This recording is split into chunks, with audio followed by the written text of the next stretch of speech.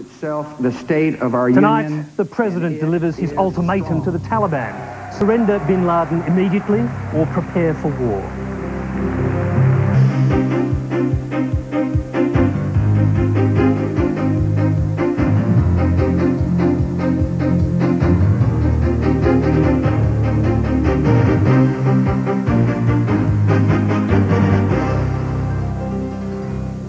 Good evening and welcome to Lateline. I'm Tony Jones.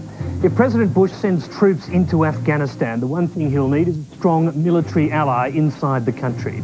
But in a fatal blow that seems to confirm Osama bin Laden's genius for planning, Bush's most likely ally was killed only days before the attacks on the United States. Ahmed Shah Massoud, the Taliban's most capable enemy, was assassinated by two Arab men posing as journalists and carrying a bomb in their video camera. Later we'll speak to Ed Giarde, who, knowing nothing of their true purpose, spent 3 days waiting with the two suicide bombers to interview Massoud.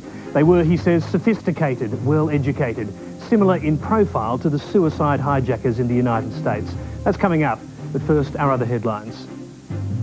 As some events